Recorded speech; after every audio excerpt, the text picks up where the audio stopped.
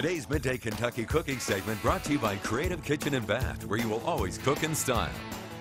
Welcome back. Chef Allison Davis here in the Wild Time Kitchen, and I am cooking up some tuna salad. I guess I'm not cooking, I'm mixing. But I just recently went to Laurel Lake with some friends, and we had the best time on the boat. But one of the things that was challenging for myself, because I didn't really plan, and my friends, was organizing and having like really good boat food that you can pull out, that's easy, that's not messy, that doesn't require a lot of like prep work involved. So I wanted to make a tuna salad, and I think that's great because you can have it on crackers, you could have it in a lettuce wrap, and so it's very easy and accessible and can just go in a container and be fresh and in your cooler, ready to go. But I wanted to do a spin on it. So I'm doing an Asian, kind of spicy Asian tuna salad. And so let's get started. All right, so I've got green onions going into our bowl. I can't have tuna salad without a little celery, so I'm adding some celery. Celery just has a nice crunch and is going to give it a little bit of body. So we'll add a little bit of celery in here.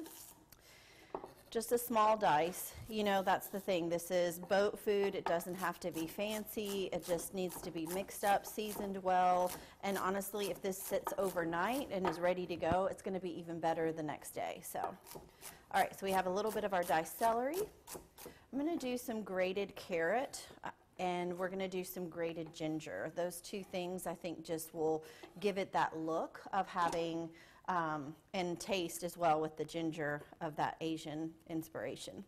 All right, little trick, little technique here is when you're trying to peel your ginger, you can take just the back of a spoon and just run it over all of those knobs, if you can see, and it's just a super easy way to peel it without losing much of that ginger.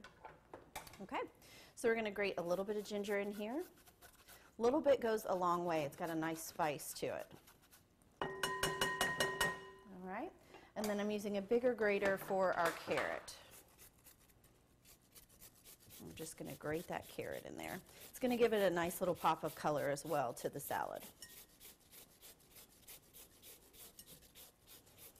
And you may be asking yourselves, like, where's the tuna? Don't worry, I've got it. And I've opened the can of tuna and I've been letting it drain in our kind of colander here so that the excess liquid water drains off. And then we're going to add that into our bowl. You know, we have to bind it with something, right? So I'm going to do kind of the traditional here with a little bit of mayo. And then we're going to kind of keep adding and building on that Asian flavor. I've got some fresh cilantro that we're going to add in here. And then, of course, we need a little bit of heat, right? So we're going to add some fresh squeezed just Sriracha. It's got a little sweet and spicy in the Sriracha mixture. Also going to add a nice little color. Again, it's optional, so if you do not like it to be hot and spicy, you can omit the Sriracha altogether. So I've got fresh cilantro. We can add just a touch of fresh lime juice just to bring a little bit of that citrus in there.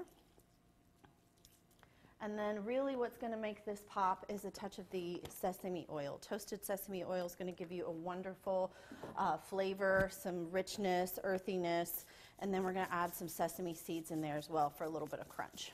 Okay, so we're going to mix this up.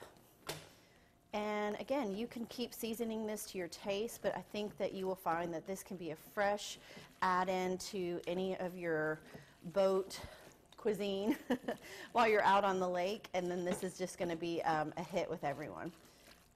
All right, you guys know where to find this recipe. You can go to middaykentucky.com/recipes tab, and you can click on this and many others. I'm Chef Allison Davis. We will be right back after this short break.